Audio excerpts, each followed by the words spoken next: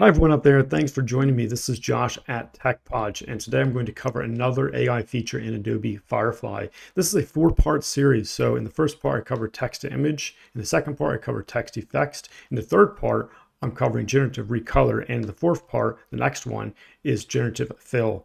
So generative recolor is simply the ability to recolor an image. So let's get started now with some inspirational images.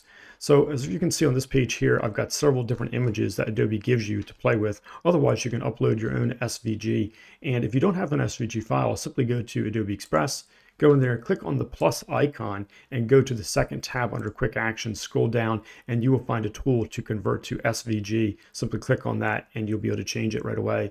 Now I'm going to go back to the interface here, and you can see I've already uploaded an image, my own image, which is a picture of some cacti in the desert. If I click to add in, for example, desert colors as my prompt, I then can click generate.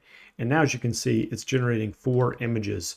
So the prompt is below, here's the SVG, and here's the prompt below for desert colors. On the right-hand side, you can see some sample prompts as well. And down further, you can see harmonies that you can choose from.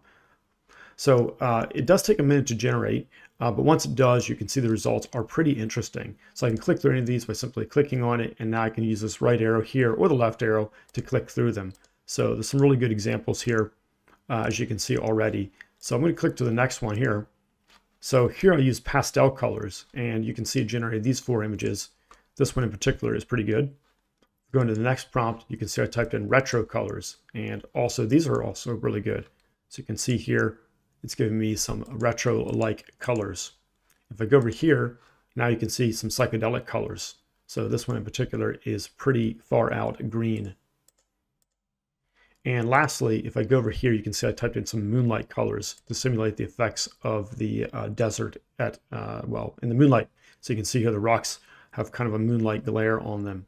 So hope you liked this short video on recoloring within Adobe Firefly. If you did, please give me a like. Please add your comments below. I would honestly love to hear from you.